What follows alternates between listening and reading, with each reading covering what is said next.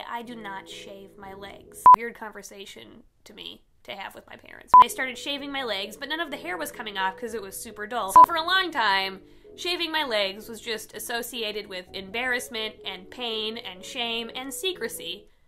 But I did it for years and years and years. Rather recent, and one of the hottest record hop hits of them all.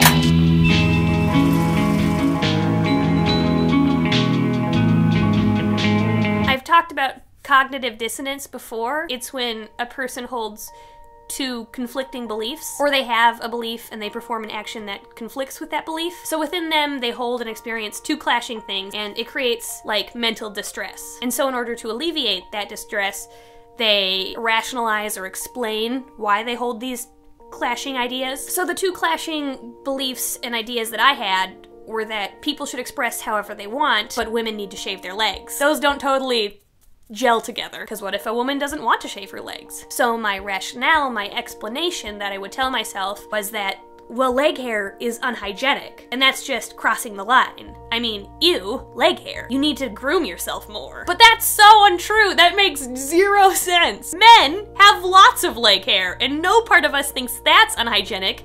And how does their sex or their gender make that any different? It doesn't. If you shower, then your legs are clean, and your leg hair's clean. So leg hair doesn't equal gross or unhygienic or unclean or lazy, it just equals hair. So because I was feeling this outside pressure from society, even though it didn't mesh with what I felt in my heart, I just found ways to explain it. Everything is hunky-dory now. I don't shave my legs. Grace doesn't care. People are fine with it, mostly because I don't have a lot of leg hair. Here's a shot of my legs far away.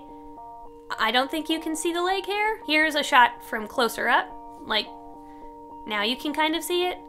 But it's not super thick, which helps me get away with it, which is stupid. Because even if I had super thick foresty leg hair, I should be able to get away with it. My friends do sometimes say weird things. They are kind of where I get the idea that I'm getting away with it, because they say, oh, your hair is so blonde, your hair is so fine, you can totally get away with that. But I don't think they realize how strange that is to say. Why is being a woman and being able to not shave your legs something to get away with? It implies that that woman is breaking some kind of rule. But I just said on my own that I can get away with it. So clearly that is like become internalized and ingrained within me. Some of my girlfriends also say, I wish I could do that. And that always baffles me, because I'm like, you can.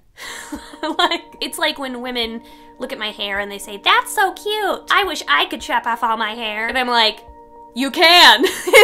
And I get it, it's a big step and it's scary, and yet you have to deal with the ramifications of how others react, and even if that really doesn't matter in the grand scheme of things, it's still hard to deal with petty bullshit in the moment. So, I mean, I get it. But really, it shows how convinced everyone is that there are these rules we have to follow. And if you, for some reason, don't follow the rules and it's kind of okay, then you're getting away with something. And other people are jealous and wish they could do that. But everybody can actually just do whatever they want. To be fair though, those comments from my friends and other IRL people are pretty infrequent. What I actually get more of is weird stereotyping and hate from the internet when I talk about not shaving my legs. People automatically assume the reason I'm not shaving my legs is because I'm clearly a super feminist dyke. But that couldn't be further from the truth.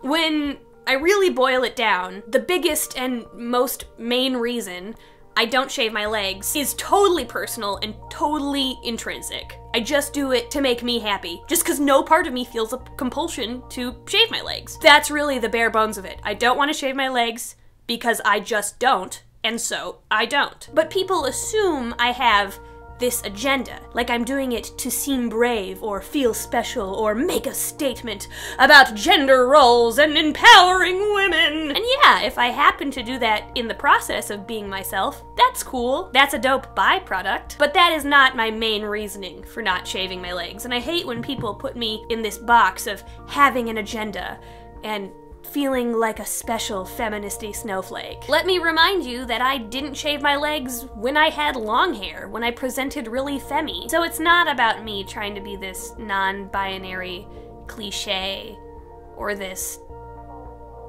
ultra lesbian. I just don't shave my legs because I don't want to. But a lot of people have a very hard time believing that, which is such a bummer to me. They're so jaded, they think all social justice warriors do everything to send a message. It is inconceivable to some people that people just do things to make themselves happy. It's always to be unique. It just goes to show how conditioned they are by society to think something like, no girl in their right mind would actually want to not shave their legs. They must be doing it for attention. That is the only possible explanation. No, I actually don't want any attention. I'm making a video about it now after years and years and years and years because I really dig this whole body talk segment and I think maybe it'll help some people, but I don't go around in life advertising that I don't shave my legs because it's hella awkward. It's still kind of somewhat my secret. And because I'm making this video, a lot of anti-feminists won't believe that, but that's just how it is. It's a catch-22. It's a lose-lose. But part of me gets it. It is different. I am in the minority, so sometimes people need a little extra explanation. So let me talk about why I like my leg hair. I like my leg hair because it makes me feel strong. For some reason, I associate leg hair with strength. Maybe it's like a Samson thing. I don't know. My leg hair feels tough to me.